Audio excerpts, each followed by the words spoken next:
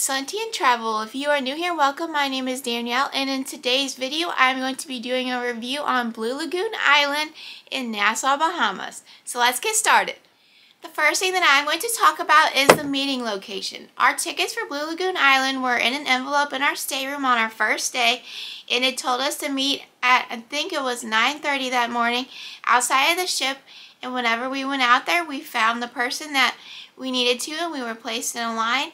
And after standing there for a little bit, we were walked over to the Blue Lagoon boat, and we were on our way to Blue Lagoon Island. After the boat ride, we arrived at Blue Lagoon Island. The first thing that I did there was the sea lion encounter. Whenever I went to the meeting spot, we put on our life jacket and got in a line to get our photo taken with the sea lion.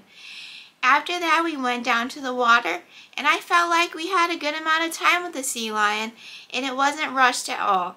I think it was an amazing experience, and it was definitely worth it, and I highly recommend it. After the sea lion encounter was over, we had to go get ready for the dolphin encounter. My mom actually did this one with me, and the group for this one was a lot bigger than the group that I had with the sea lion, and I felt that the dolphin encounter was a lot more rushed.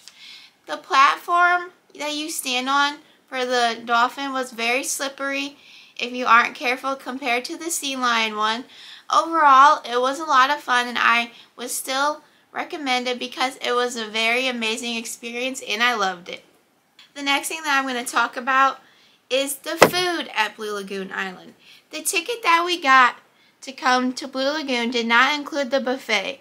We walked by the buffet and everything looked good, but we didn't have it, so I'm not sure how it was. We had to order lunch from the bar, and there was very limited options. My mom and I decided to get the cheese quesadilla with french fries. It tasted okay, it wasn't amazing. I also had no idea it came on a green tortilla, but it ended up tasting okay, but I would not get it again.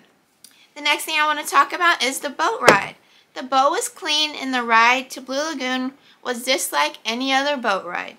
You can tell that the boats are older and could use some updating, but I never felt unsafe. Another thing I want to talk about for Blue Lagoon Island is the cleanliness. I thought that the island was super clean. Everywhere you looked, there was workers cleaning up and making sure that everything was clean, and also the restrooms were very clean. The last thing that I want to talk about for Blue Lagoon Island is the cost. I paid $188 for the Blue Lagoon Island Dolphin Encounter and Beach Day through the cruise line. And then whenever we got there, I paid $130 to add on the sea lion encounter.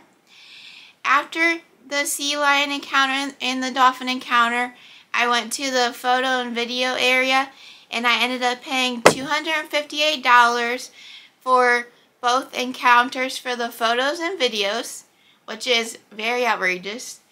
Then we ended up paying $18 for lunch. So not including any souvenirs that I got, we ended up paying $594 for our day at Blue Lagoon Island in Nassau, Bahamas. We really enjoyed our time at Blue Lagoon Island. I hope you guys give it a chance if you are ever in Nassau, Bahamas. I hope you guys enjoyed this video. If you did, please give it a thumbs up.